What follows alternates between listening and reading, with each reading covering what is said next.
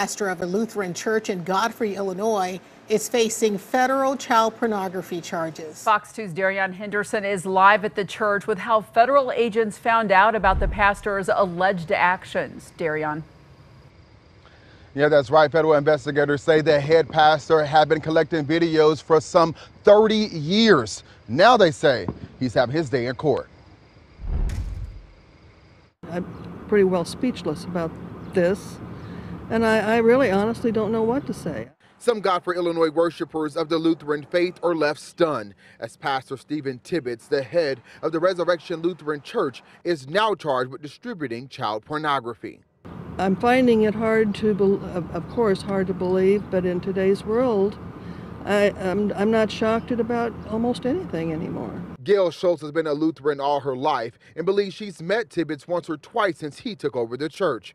On the surface, the charges raise many eyebrows, but a deeper look into the federal case gets even more disturbing.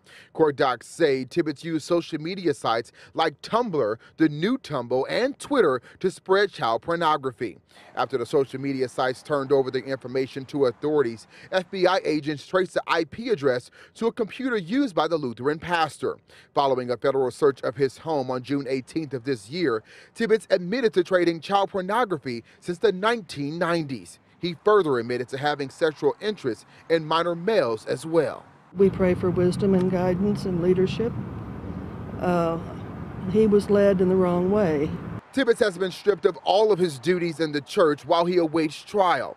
As church members cope with the heart-wrenching news, they're left wondering what's next for their house of worship and hoping for the best. The church is the devil's playground, as they say. Now, for transparency, mugshots and photos of suspects are not released in federal investigations. Fox 2 reached out to the lawyers of the head pastor for a comment, but they did not return our request for a statement at this period of time. Meanwhile, the head pastor is now on house arrest after posting a $10,000 bond while he awaits trial. But now here in Godfrey, Illinois, Darian Henderson, Fox 2 News.